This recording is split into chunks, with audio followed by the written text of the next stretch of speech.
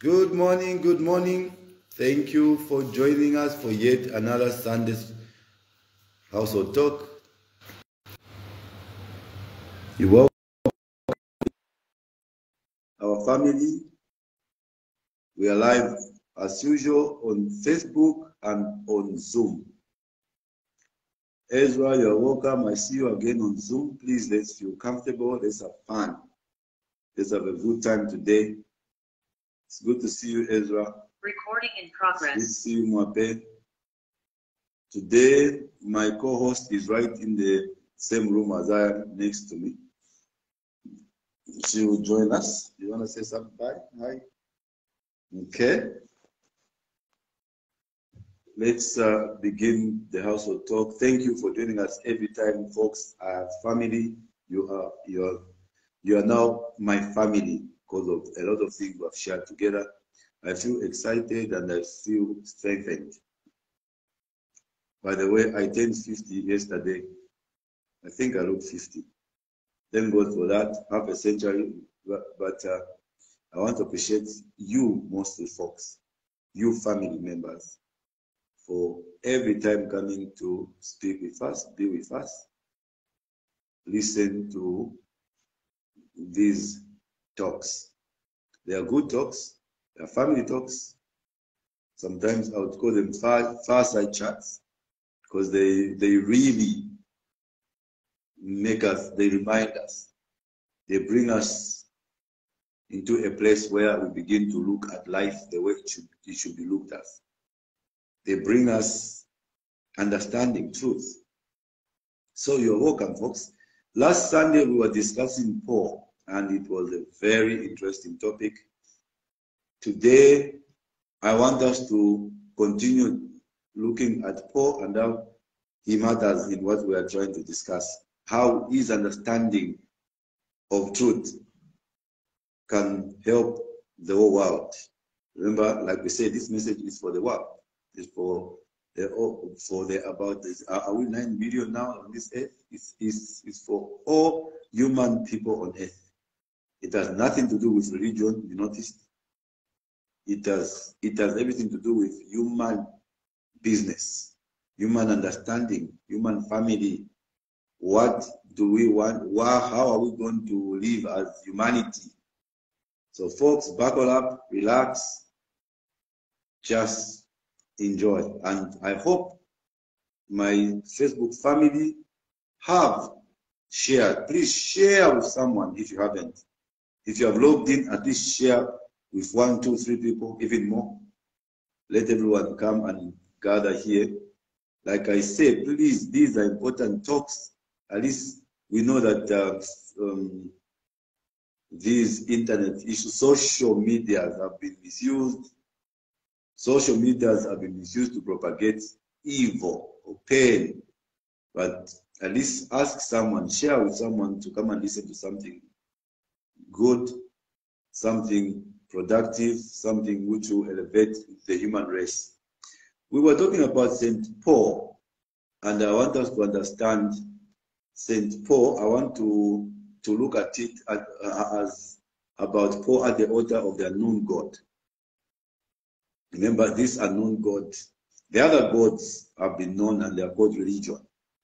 But Paul gives us a discourse and an inquiry into the altar of the unknown God. So we discussed about Paul, how Paul was different from the other apostles, how Paul understood Christ, and how Peter understood Jesus. Today it's St. Paul at the altar of the unknown God. And please relax, come with an open mind. As usual, our lessons are simple and we are precise and slow, and we tarry for one another. If you have questions, as usual, the phone number is on top of this recording. Or if you can't see it, I can simply say it. It's +260 977 415515. Like I said, I'm with my co-host, my wife, Lumbuka, who is going to help us, who is going to interact with us in this household talk. So going straight to it, I hope you have all shared. I was trying to speak to you a bit before I go into our talk, hoping you are sharing. So the personality of St. Paul has been one of contradiction in theology. So we're talking about St. Paul at the altar of the unknown God. Who was this unknown God whom Paul found?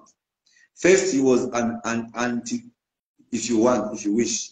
I know during Paul's time there was no Christianity, but he was anti-belief of the day, or you might say anti-Christian or anti-religion. Then he was anyway, let me put it in this way. Paul, he was actually a religious person, not anti-religion rather. I'm sorry. Paul was a religious person because he believed in the religion of the day, as you will discover in his own words. But he was anti-truth. Remember, there were a group of people he persecuted. And those sects he persecuted held the views which he came to appreciate eventually. But before that, he was religious, actually. He was anti-truth. And then he was pro-truth. By doing this, he managed to alienate both groups. Truth, religious people. Remember, when I say Paul was a religious person, he understood the religion of the day. He was part of it. Philippians 3:5 says, he says in Philippians 3 verse 5, circumcised the 8th day. See, he was religious. He followed those. He was indicted in all these rituals. Philippians 3:5, circumcised the 8th day of the stock of Israel, of the tribe of Benjamin, and Hebrew of the Hebrews, as touching the law, a Pharisee.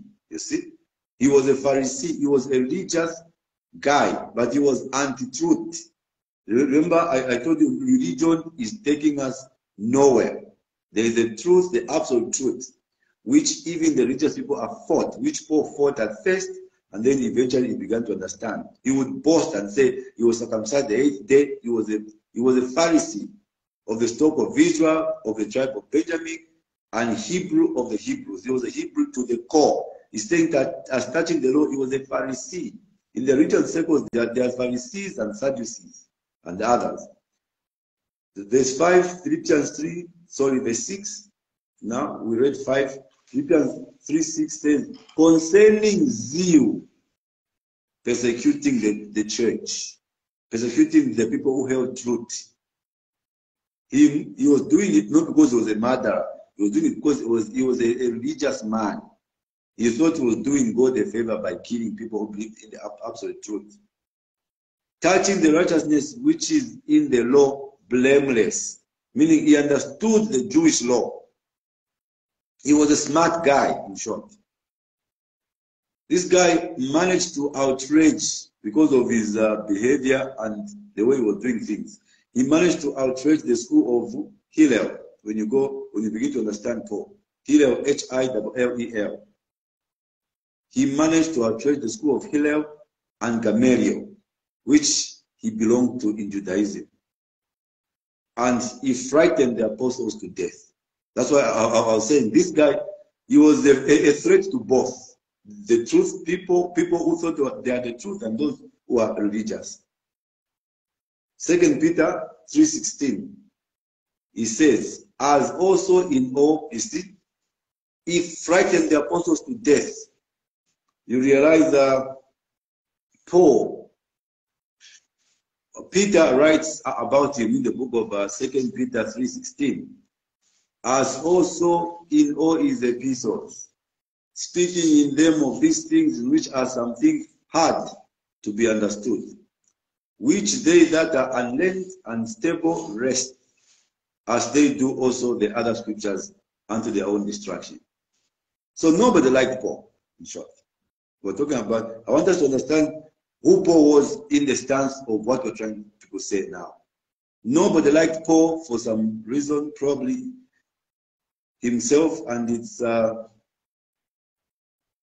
sometimes doubtful from his text that he liked himself very much himself. Paul didn't care about himself. Paul cared about the absolute truth. Sometimes it didn't seem in his state that he didn't like himself. It was a very, very strange thing, but he was a man of destiny. What was important that he had a destiny which we can tap in. He was a man of destiny, no matter how you want to figure it. And the importance of his position is just beginning to be noticeable now. That's why I want to speak about it. The importance of Paul's position is beginning to be noticeable now. It's just beginning to be noticeable. Paul took the attitude of that when Paul was looking at what we call God. He wasn't looking at it from a religious point of view.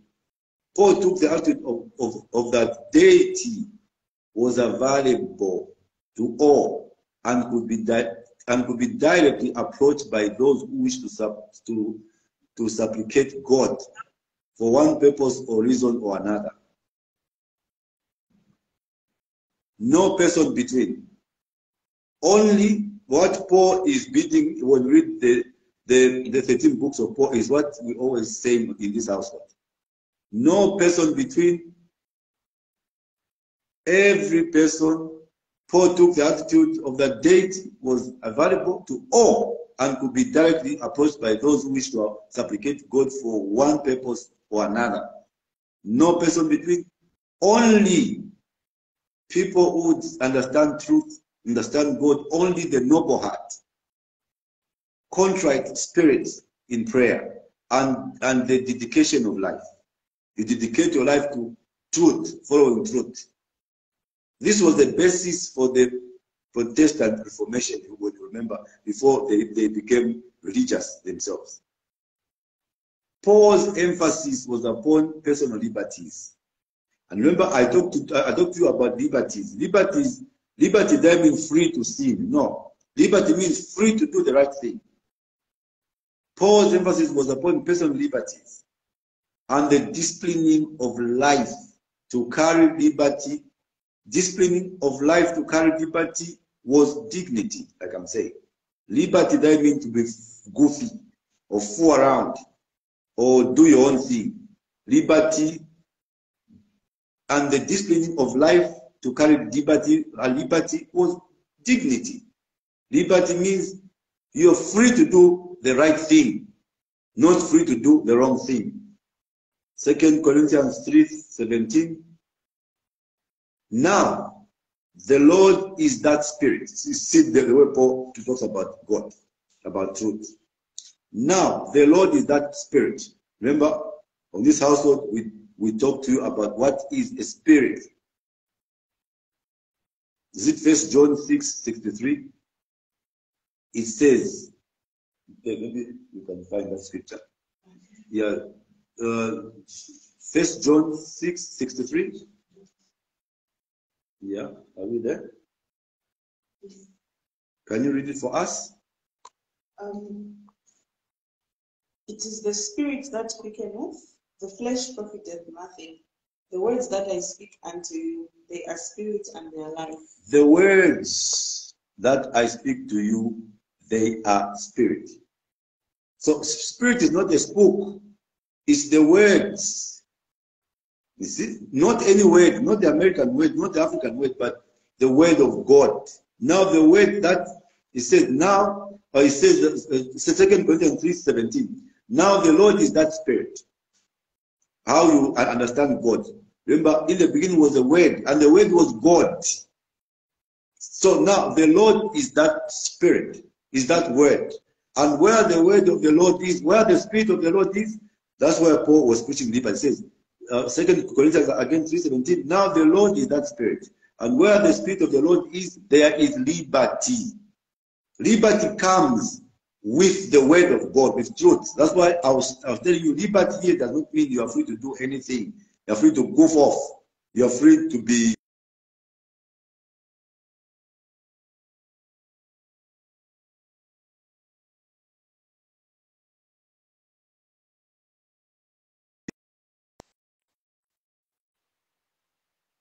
Now the Lord is that spirit, and where the spirit of the Lord is, there is liberty.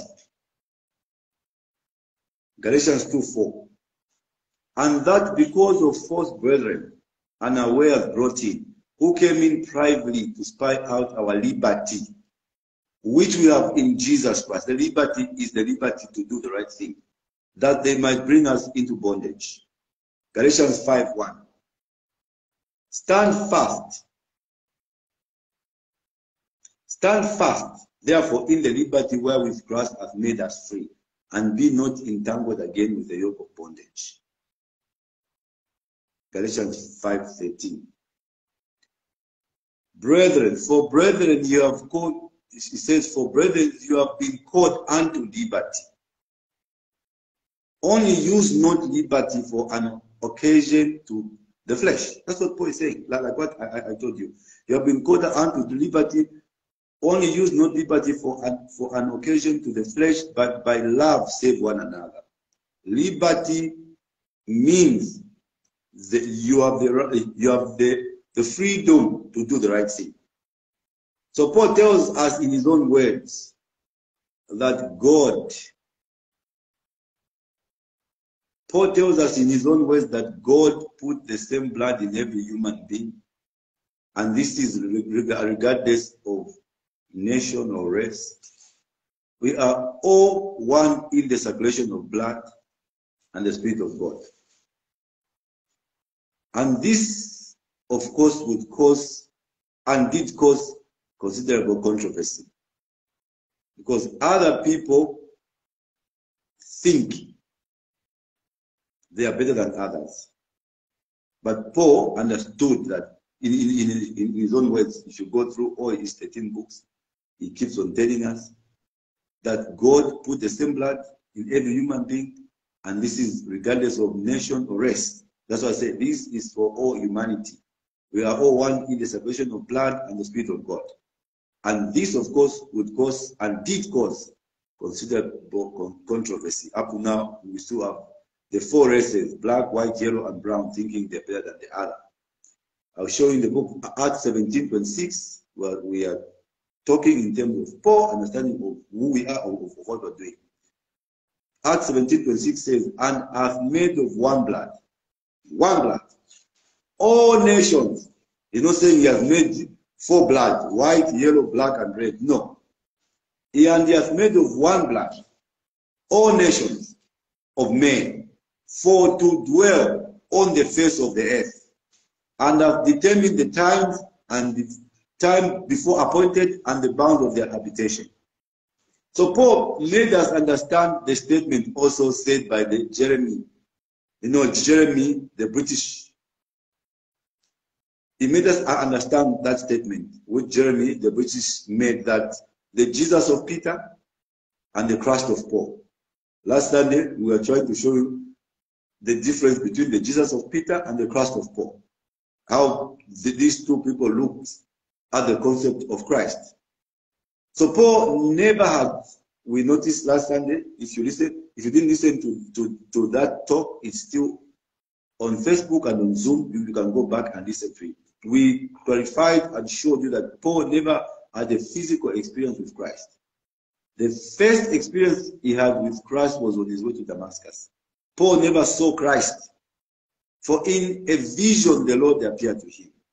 So his first experience with truth was a vision, not a familiarity.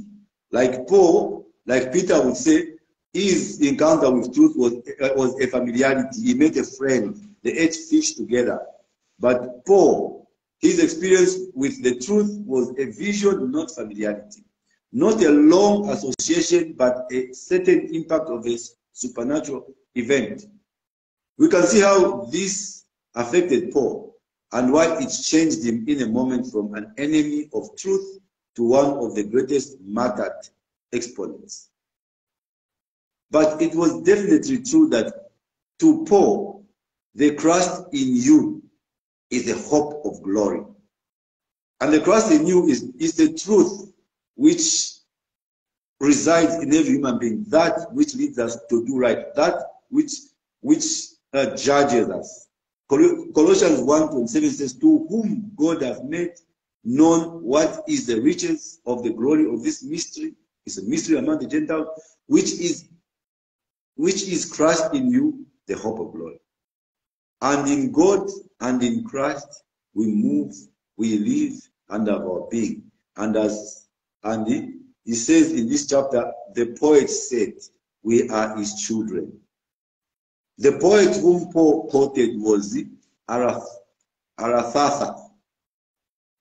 Soli, the great writer of the phenomenon of astronomy. Imagine Paul saying, even nature shows you that we are his offspring. When you read the book of Acts 17:28, it says, in him we live and move and have our being, as certain also of your poets have said, for we are also his offspring. So this poet was Arathatha Soli, the great writer of the phenomenon of astronomy, which Paul definitely understood. So Paul had another distinction that separated him from the group.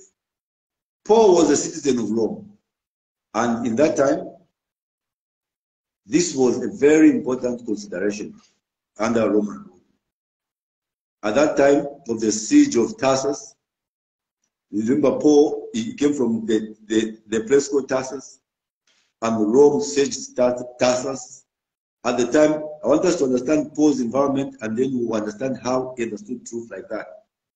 At the time of the siege of Tarsus, when the Romans came to take the city did not resist, but opened the door and accepted the Romans. As a result of that, the Romans spared the city completely and made certain inhabitants of Tarsus a citizen of Rome. That's why Paul became a Roman citizen, because he was in the city called Tarsus, which was overtaken by Rome, and the city did not resist. So they had the privilege of being Roman citizens. That's how Paul was part of Roman. That's why even when he goes to court, even when he's killed, he was not put on the cross.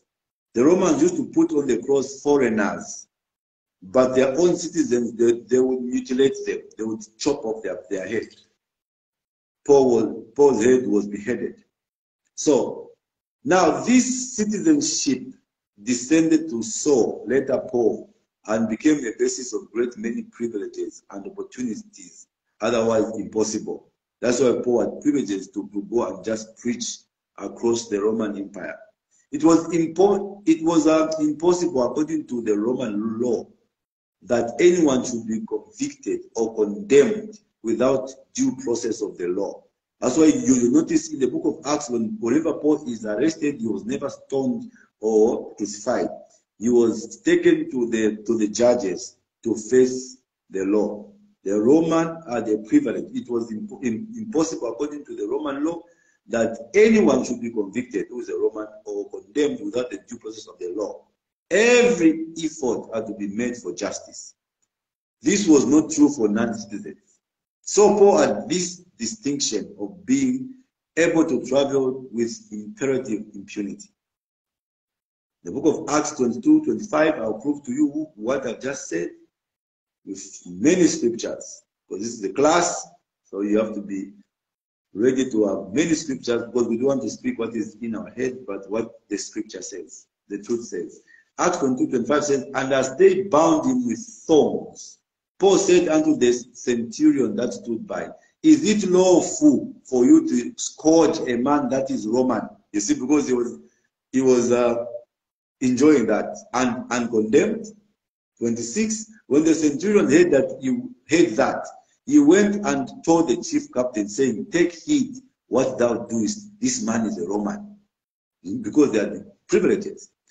Verse 27, then the chief captain came and said unto him, tell me, art thou a Roman? He said, yea.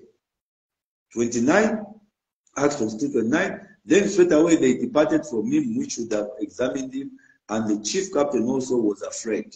It was not legal to judge a Rome, to give punishment, to make any punishment on the Roman citizen without going to law. After he knew that he was a Roman, he did that, and because he had bound him. Acts 23:27, this man was taken of the Jews and should have been killed of them. Then came I with an army and rescued him, having understood that he was a Roman. So remember, so if Paul was not a Roman, the Jews were going to kill him at that time. So he had those privileges. We're trying to understand this guy who came up with a different version of the Christ, which is the Christ which is going to lead the whole world into enlightenment. So he had considerable language too, and was able to speak better and more often and more carefully than most of the certain religious people. He was definitely a well-educated member of the school of Hillel, like I said, school of the Pharisees of Israel. So we have a Paul as a unique person, but we also have another point and quality with him, and that is not to have an intercessor, because Christ in you. So this guy comes and says, there's nothing which will make you a sane person unless you begin to evoke that part in you which is called the Christ in you. Colossians 1:7, to whom God would make known what is the riches of the glory of this mystery among the Gentiles, which is Christ in you, the hope of glory. So, and as Christ in you be lifted up, it will bring all things to it. As Christ in you be lifted up, it will bring all things to it. So Paul also brings out the other point that liberty, we're talking about liberty, is dangerous unless it is handled with discipline. That's why I was saying the simplest way to define liberty is the freedom to do the right thing. A free person must be, listen to me folks, family, a free person must be a self-moving. When Paul was praying for liberty for the people, you must be self-moving, self-correcting, self-enlightening person. You are at liberty because you don't need another person to take you to God. The Christ in you is a hope of glory. It was not possible for a free person to do as he pleases, simply because freedom gives him this legal right. Paul was a Roman. That's nothing which made it easy for him to exercise this liberty he found in the truth. So freedom gives every man the right to be right.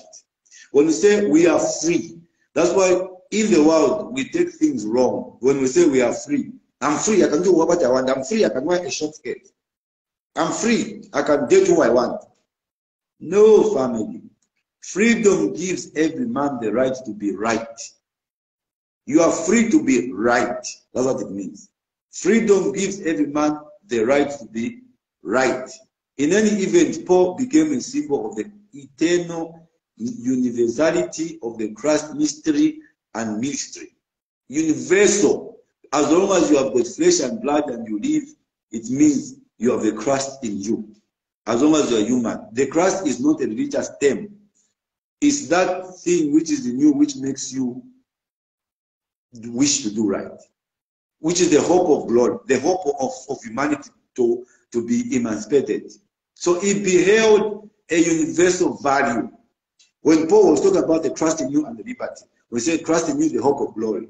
He beheld a universal value, a value that was above all creeds and denominations, a level of integration that was truly a proof that one blood, the blood of God, flowed in every living thing and should be respected. I hope you're getting what I'm saying, family. So Acts 17:26 says, and have made of one blood all nations of men, for to dwell on all the face of the earth, and have determined the times before appointed and the bounds of their habitation. Verse 27, Acts 17:27, that they should seek the Lord, seek truth, lest they should seek the Lord, if haply they might feel after him, and find him, though he be not far from every one of us.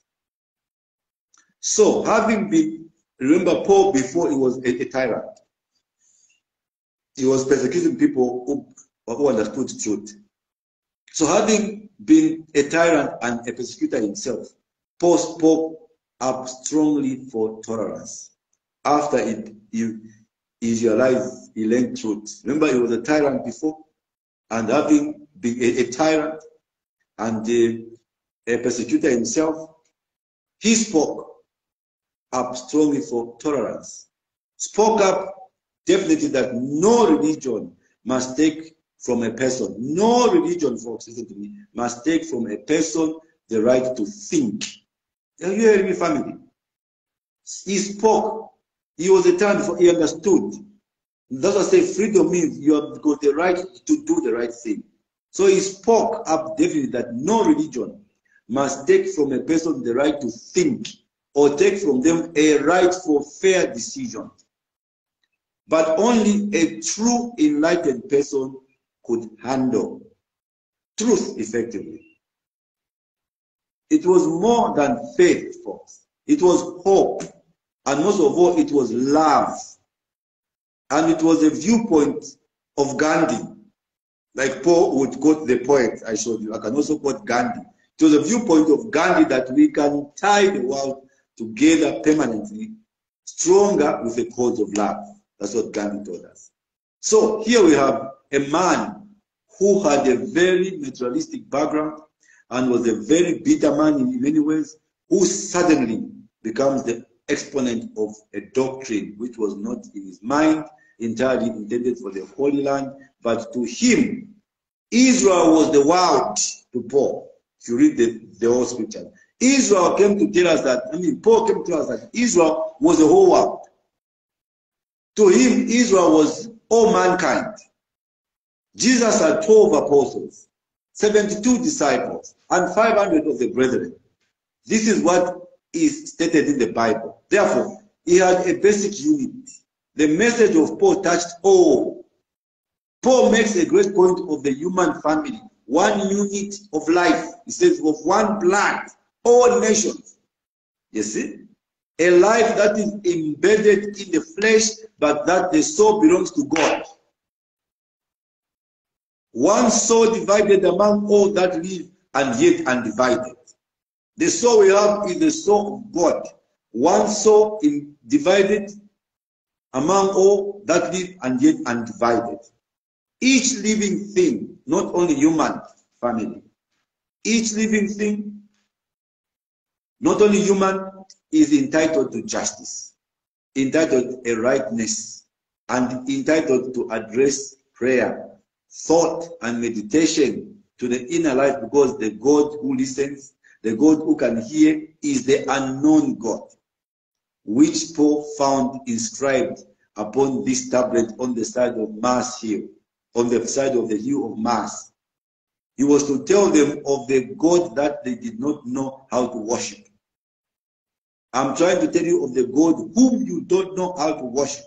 That they did not know that this unknown God was the true God. The mystery of the unknown God has not been actually solved even today. The unknown God is still in us, but we are all lost in our sectarian games and activities, in our religious thoughts, in our philosophies. You see? So each living thing, not only human, is entitled to justice. I showed you before, we have corona because we did disjustice to the environment. You are going to have cholera if you do disjustice to the environment. You're going to lose fish in your legs if you overfish. Everything is entitled to justice. So you realize now Paul is showing us of this unknown God. The story is Paul went to Mars Hill. Mars Hill was in Greece, at Athens. The Greeks that time are the ones who were propagating civilization, and you know, they believed in a God, and their diversity like we have now, different denominations. So every denomination, the story of Mars Hill shows us of how every denomination has erected an altar, different denominations, different beliefs. And then the Greeks were very clever. They knew that they were not smarter than God. So they would say, we have all these booths of different religions, but let's create one and inscribe it as unknown God, just in case we have missed to appease one God. So then Paul goes to Matthew and says, these unknown God, I've seen your God, I've seen your religion, but I want to declare to you this unknown God. Acts 17, verse 22. The scripture reads, Then Paul stood in the midst of Marcia and said, Ye men of Athens, I perceive that in all things you are too religious. That's what he said. Other versions say too superstitious. Other Bible versions say too religious. Even now, we can come to the world and see that people are too religious. Verse 23, Acts 17, 23. For as I passed by and beheld your devotions, your different religions, I found an altar with this inscription, To the unknown God, marked on it. He says, Whom therefore you ignorantly worship. Him, the unknown God, him declare I unto you. Verse 24, God that made the world, he starts to explain now, is this universe of God who is not religious. The unknown God.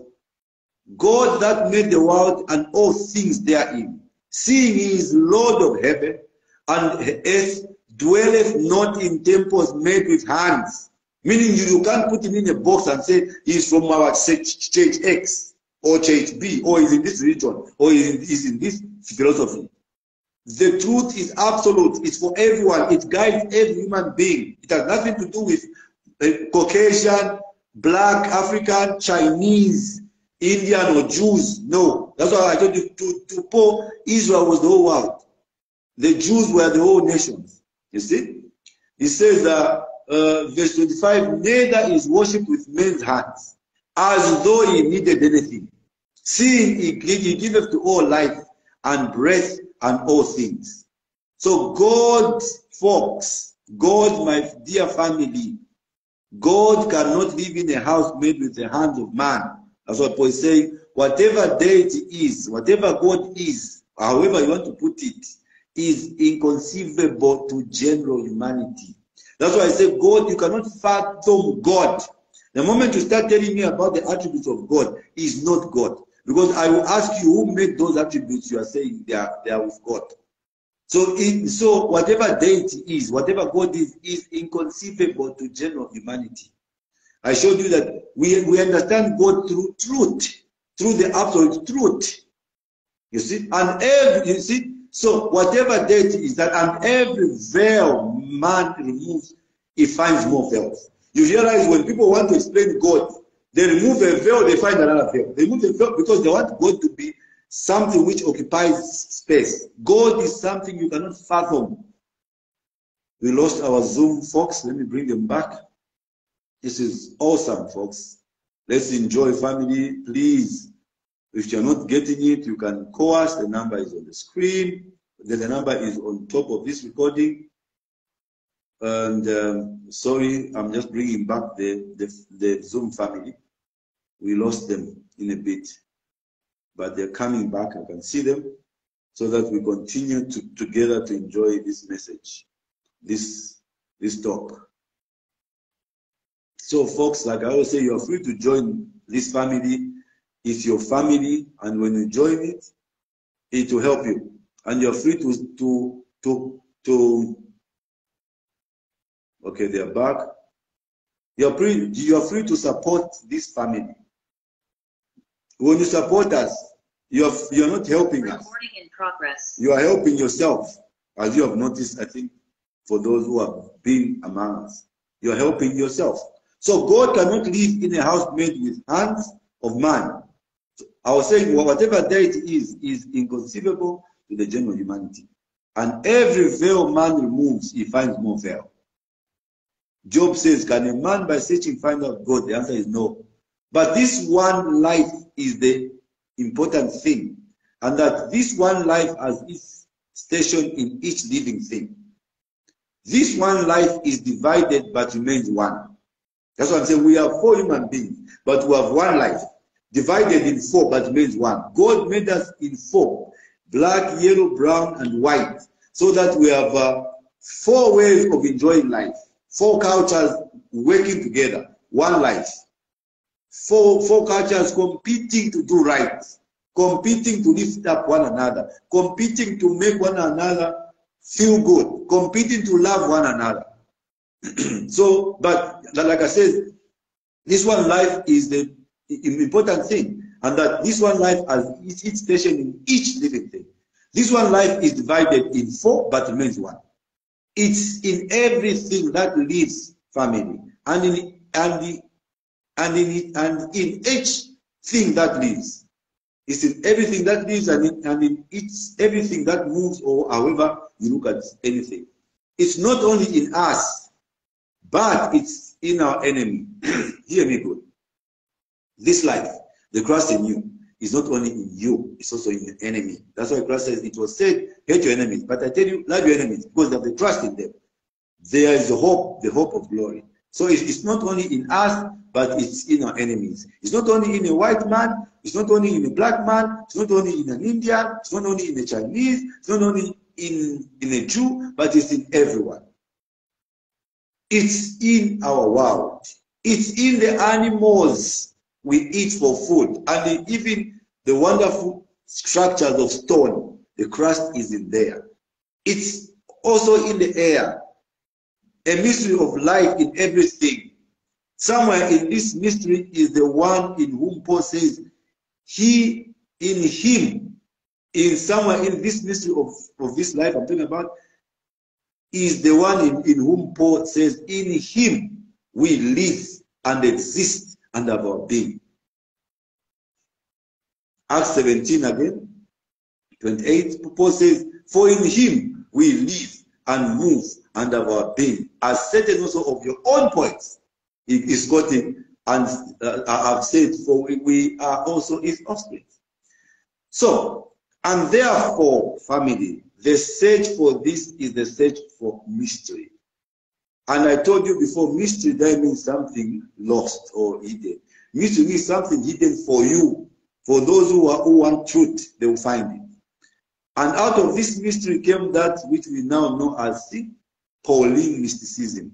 Paul's way of looking at things, which has influenced some of us to begin to look at truth as a world phenomenon. Paul was a liberator. He didn't liberate nations, he liberated souls. Just like I'm a liberator of souls, not nations. I don't need to join politics or join any human isms. So Ephesians 3:1, you listen, he was a liberator of souls.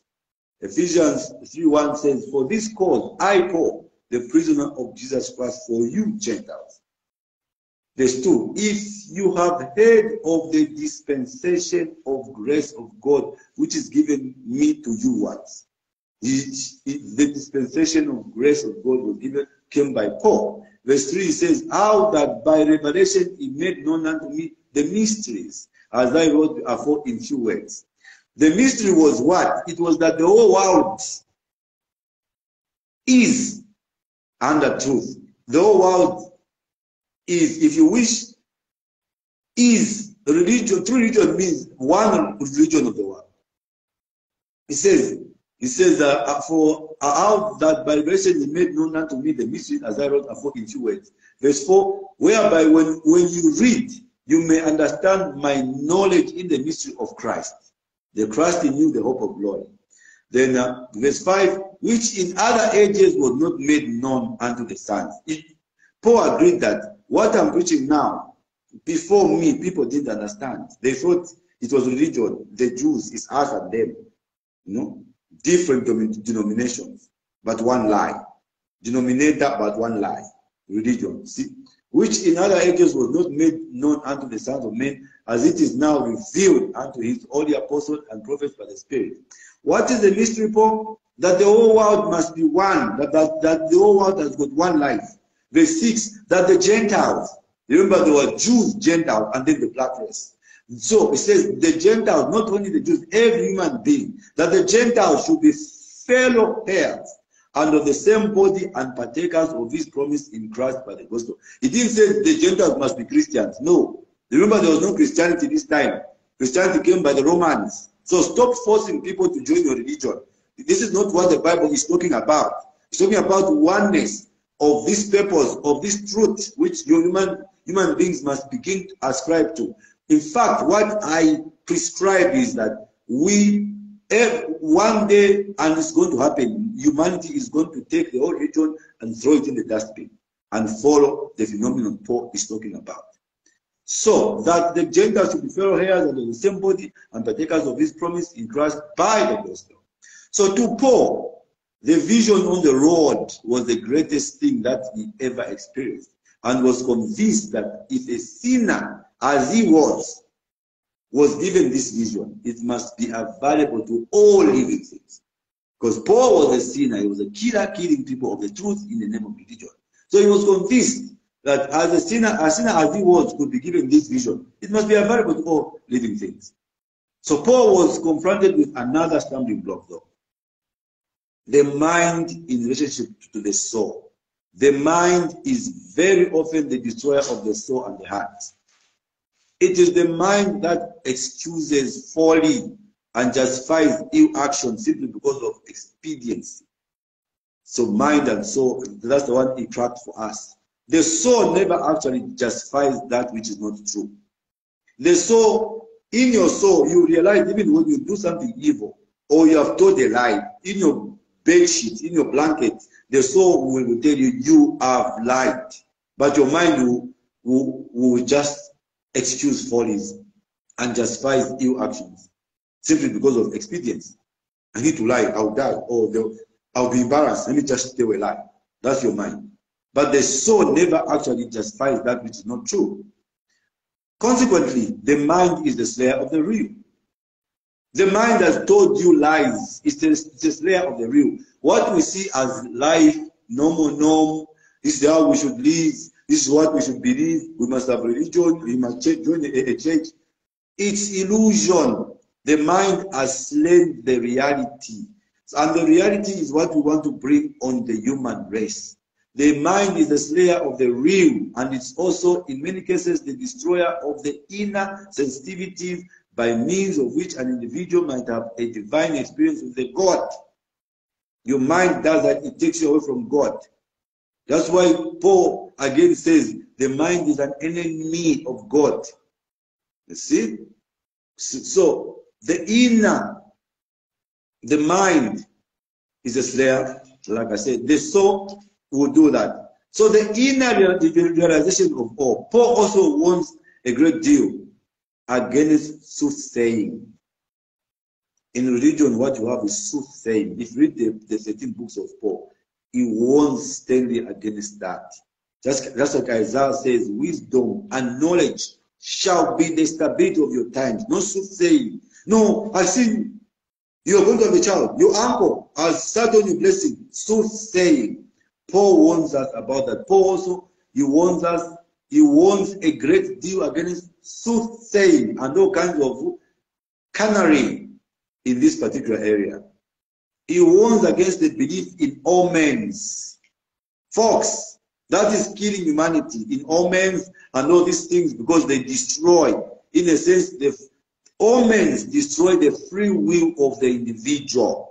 And the individual start thinking now that Papa in church is one who can direct my life, who can think for me, who can make me strong, who will remove this burden on me. You see, omens are dangerous. All these things, because they destroy your free will, the free will of an individual. They make him subject to something of his own inventions. He shifts his labor from his own labor, you see, and works to some magical formula that will work for him. It's magic. So Paul doesn't believe in this at all when you read the 13 books of Paul. That's why Peter says Paul, his writings are difficult, but they are not difficult. He believes that the only magical invocations, you see how Paul believes. He believes that the only magical invocation is a silent prayer in the heart and following truth. And I showed you prayer is your lifestyle is a prayer to God. So Paul doesn't believe in those omens. He talks about it in the book of Colossians 2:8. He says, beware, he's warning us. Beware, lest any man spoil you through philosophy and vain deceit, after the tradition of men, after the rudiments of the world, and not after Christ. People are going in the tradition of men. No, your uncle has wished you. That's what they are telling you in your villages by your medicine men, by the witches. So also that there is, for Paul, he didn't believe in that. Colossians 2:8 again, beware lest any man spoil you through philosophy and vain deceit after the tradition of men, after the rudiments of the world, and not after Christ. The Christ which is in you, the hope of glory, the universal phenomenon in every human being. Also, that there is no road to conscious awakening. Paul believed that there's no road to conscious awakening apart from the perfection of nature.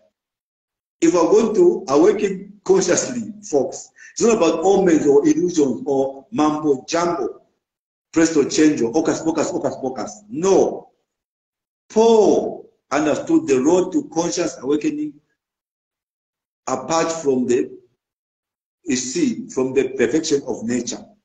There is no road to conscious awakening apart from the perfection of nature. We need to perfect nature. That's why I say we are on earth to learn the earth and grow. That's why in Romans, it also says the whole world is waiting for man to be awakened. The whole world waited eagerly for the manifestation of sons of God. So, I'll say that again. There is no road to conscious awakening apart from the perfection of nature. We have ripped the world, destroyed the world. We must go back and fix it. Because that was our job, to be gardeners on earth, not to be tyrants like we have been. You see? Romans 8:19. The world is expecting you to do that, to perfect it. I'm not speaking things from my head, family. I'm teaching you truth. Romans 8:19 says, for the earnest expectation of the creature waiteth for the manifestation of sons of God, not Jesus in the sky or angels on horses. Manifestation is waiting for humanity to perfect the nature.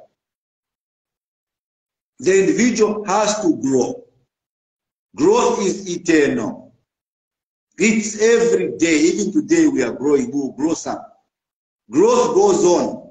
Growth like the unknown God cannot be completely defined, but growth is that every day we become better than we were yesterday. And that should be our motto. I need to be better tomorrow than I am today. Isaiah 33:6, folks. Please listen to this, family. This is what is going to help save the world. Isaiah 33:6 says, and wisdom and knowledge shall be the stability of thy times, and strength of salvation. The fear of the Lord is his treasure. So it has nothing to do with becoming a little richer, folks. I want to go to church so that I can buy a car or I can have a job. It has nothing to do with becoming a little richer or important to society or a little more comfortable in housing.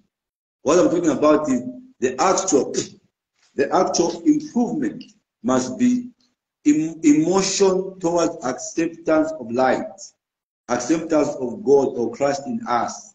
The baptism of the Holy Spirit, which is, according to Paul, the oil of salvation. Hebrews 1:9. Thou hast loved righteousness and hated iniquity. Therefore, God, even thy God, hath anointed you with the oil of gladness above thy fellows. So, the word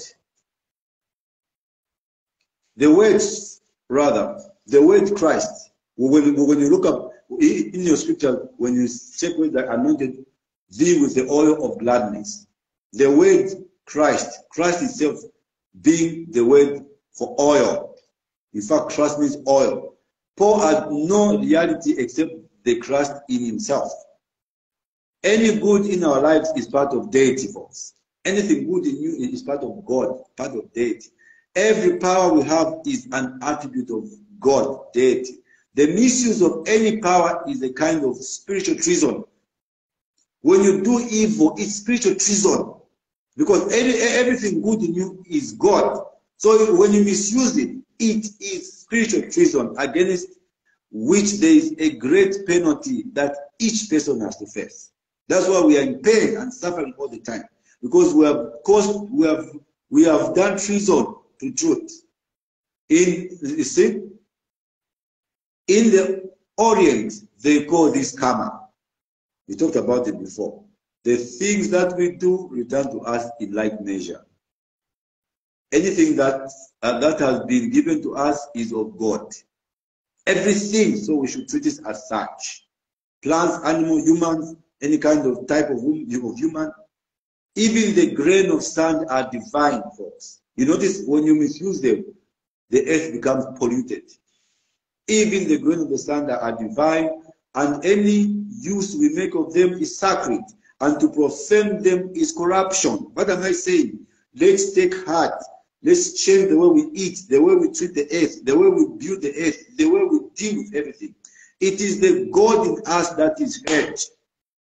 The Christ in you, the hope of glory, the oil of salvation. Galatians 6:7, be not deceived. God is not mocked. In the Orient, they call it karma, but in nature, it's also there. Be not deceived. God is not mocked. For whatsoever a man soweth, that shall you also reap. So Jesus as a person and Christ and eternal, you see, for them, so Jesus as a person and Christ an eternal fact.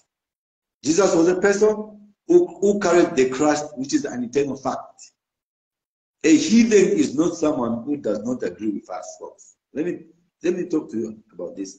We need to understand these things for us to become true humans, for us to fulfill the longing of creation for an enlightened human beings who are going to fix the earth. See? So, a heathen, for example, is not someone who does not agree with us. A heathen is really one who has not established the integrity within the core of himself by which he can dominate his own insecurities. Even a believer can be a heathen because they have not established the integrity within the core of themselves by which they can dominate their own insecurities. Paul is the only one, as far as we understand, who has finally come to the conclusion that regardless of everything, there is only one God, one humanity, one pattern of truth. We are all born into all three. One God, one humanity, one pattern of truth. Born into these three patterns. And as human beings, when we begin to realize that there is only one God, one humanity, and one pattern of truth, then the kingdom of God has come on earth. So Galatians 4:6, these are not my philosophies, these are scriptures. Today we were looking at Paul's way of looking at this thing and how it commemorates or it adds up to us. Ephesians 4:6 says, one God, that's Paul, you see, and Father of all, who is above all, through all, and in you all. So we cannot solve world problems, folks. We cannot solve world problems, family, until we discover the common life of humanity. Is someone hearing me? We cannot solve world problems until we discover the common life of humanity. As long as they are strangers, there will be enemies. Now, if they are not strangers, there's no enemies. We are family. As long as we cannot forgive our neighbors, we cannot forgive our world. As long as our hopes are not supported by our deeds, our hopes do not come true. As long as a couple are not forgiving one another, that marriage will fail. And when we say forgive one another, when Christ says, forgive one another, by this you shall be called children of the Father. It means you are going to hate one another. How do you forgive somebody you're having hate? You need to begin to understand truth. We are human, we hate one another. But the Bible says, forgive one another. No, Pastor, I can't forgive him. He hates me. That's what it means to forgive, because he hates you. So you're going to forgive someone who doesn't hate you. Then what are you forgiving? So as long as our hopes are not supported by our deeds, our hope do not come true. And wherever we do it badly, we suffer. And when in our suffering we raise our eyes and hands in anguish, asking God to relieve us of pain or an ache or problem that we ourselves have caused, but that can only work when we do the right thing. So deity doesn't have to forgive anything, folks. Listen to me. Deity, God doesn't have to forgive anything because it's inside of us and knows exactly what we have done at every moment. We know what we've done. All we need to do is change our lives. It knows when we are sorry. It's inside of us. So we can't start looking in the sky. It knows when we have made a proper penalty and paid it. It knows exactly the degree of our guilt and integrity. Christ knocks the doors of our hearts and comes in and breaks bread with us. The truth, the Christ in you, the truth is in your heart. So humanity is an obligation and humanity cannot fail. This I'm telling you folks, I'm telling the whole human race, white, black, yellow, brown. Listen to me because this is online and I'm glad we are preaching the word of God through the rooftops, through the internet. Humanity is an obligation and I'll never stop to talk about this because I know where we are headed. The foolishness and the envy and the cruelty of the people now will not determine the end game. The evil will be killed. The Bible says, yet every while you wake up, you look for the wicked, you won't see them. But what I wanted to tell the world today is that humanity is an obligation and humanity cannot fail as long as you and I are here, as long as there's a Son of Man in every dispensation, sounding the alarm like I'm doing. There is no reason why humanity cannot cooperate, is my point. There is no reason why the four, white, black, yellow, brown, cannot cooperate. And this has shown us that if we don't cooperate, we are in pain and in trouble. So remember, the hue of Mars in Greece, that's why Greeks made to do their religion. Or you might say, that's where it's a place where the Greeks made for gossip. So folks, with this, when you go home, think about it. Come, let us build this and help humanity. This is real and it's going to happen whether you are in it or not. I hope this has been very fruitful for you and you have picked up something and it makes sense. If it doesn't make sense, you're free to ask us. I think I've spoken enough.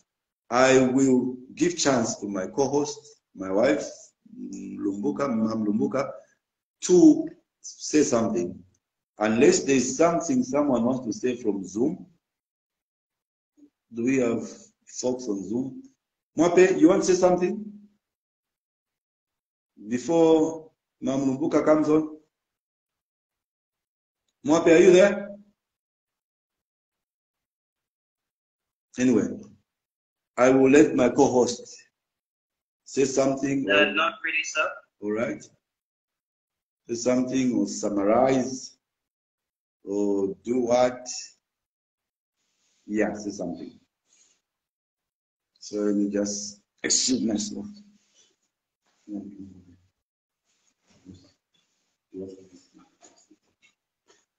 Okay. Yes. Thank you very much for today's talk. It was very profound, very, very profound. Yeah, so in a summary or in a nutshell, you took us through Paul's understanding of the mystery, of the truth. I think it was a build-up from last Sunday. And you basically talked about Paul's understanding, or rather Paul at the altar of the unknown God was the direction of the talk. And this was a build-up from last Sunday where you had begun to give us the two schools, the school of Paul and the school of Peter. So today it was basically more of an expansion of Paul's understanding of the truth and how this can help us unlock the mysteries of the truth. And so you mentioned to us that Paul at the altar of the unknown God gives us an inquiry into understanding this unknown God. And the personality of Paul has been controversial since the times that Paul lived. And what we have as the known God is basically what we see in religion, because every religious sect has a definition of what God is to them. Yeah, but initially, when you look at Paul, before he began to explain the mysteries, he mentioned to us that he was an anti-truth. So he was basically persecutor of the believers in those days. He persecuted the sects, and later on he came to appreciate them when he began to understand the mysteries. And also in Philippians, we see that he acknowledged that he was a core of what they were. He was, if you look at the Pharisees and the religious people, in Philippians 3, he was saying he was them. So he understood them because he was circumcised, just like them, a stock of Israel and of the tribe of Benjamin and the Hebrew of the Hebrews. He was trying to say, I am actually all that. And he was also a Pharisee. So when he began to spell out the mysteries, he was trying to say that I actually am aware of what all this is. And also concerning zeal, he mentioned also that he persecuted the church, which is in the law blameless. So he frightened the apostles to death when he was a persecutor, and all this he acknowledges. Yeah. Then also Peter in 2 Peter 3:16, Peter also acknowledged that Paul's teachings, which we see today, that these were the mysteries that he really tried to bring out. Peter acknowledged that Paul's teachings were hard. Yeah, and that's because he was going out of the ordinary to try and bring out the mysteries of the truth. Out of the ordinary in those days, what the rules and the religious groupings had given as absolutes. So he basically went out of those and really tried to bring out the mysteries of the truth. So you mentioned to us that Paul cared about the absolute truth. He was a man of destiny, and the importance of his position is noticeable even now. And you mentioned to us that Paul took attitude that deity was available to all. So basically, he saw that the concept of the unknown God is for everyone. It's not just for the Jews. Even the Gentiles were entitled to this unknown God, to these liberties. And I think this is where you took us through some scriptures that were emphasizing Paul speaking about these liberties, and his emphasis was on personal liberties, which is the freedom to do right. Yeah, so in 2 Corinthians 3:17, where the Bible says, the Lord is that Spirit, and where the Spirit of the Lord is, there is liberty. And we see also in John 6:63 that thy word is spirit. So basically liberty means, or rather liberty comes from the word of God, from the truth. And you also took us through a series of scriptures in Galatians, where Paul was again emphasizing the liberty that we have in Christ.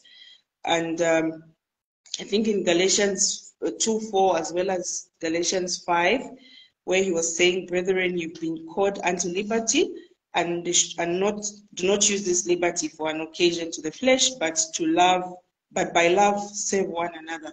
So he was employing the Galatians to stand fast in the liberty which they have received in Christ, and it has made them free and not be entangled again with the yoke of bondage. So he emphasized the availability of liberties in Christ. Yeah, and then also in the concept of liberty, you mentioned to us that Paul heavily emphasized the fact that humanity was one Father, one God. And Acts 17, where he says that, and he has made of one blood all nations of men, for to dwell on all the face of the earth, and have determined the times before the appointed and bounds of their habitation. So here I think you emphasize the point that Paul tried to speak this unity among the entire human race. And reminded us also that, on the contrary, when you look at Peter's encounter of Jesus was more out of familiarity, because he had sat with him, eaten with him, but with Paul, it was the opposite. So to Paul, it was about Christ in you, the hope of glory, and which is the truth that leads us to do right. And you also mentioned that Paul was a citizen of Rome, he was a citizen of Rome, and hence he had privileges which he used to be able to explain these mysteries. So the privilege was that, being a citizen of Rome, according to the Roman law, when arrested, he was not convicted unlawfully, but he had to be taken before the judges, and justice had to prevail. So, and we see that you showed us in the scriptures in Acts 22 and as well as Acts 23. Yeah, he was a Roman, and so if he was not a Roman, the Jews were going to kill him, and you verified that with some scriptures. Then you also reminded us that Paul was he was eloquent, he was well educated in the school of the Pharisees of Israel. Okay, and so when he began to speak these things, he was speaking from a place of knowledge and not ignorance. So you also mentioned to us that the liberty which Paul talked about, which is a freedom we have, is basically the freedom which gives every man to do right. It's a freedom to do right and not to do what you feel you want to do. In any event, you mentioned that he became a symbol of Christ's universality, meaning this Christ in us, the hope of glory, is in every living person. And so Paul beheld a universal value, a value that was above all creeds. And Paul spoke strongly for tolerance because he was a former tyrant. He knew what it is to be a killer, a persecutor, a sinner, a religious person.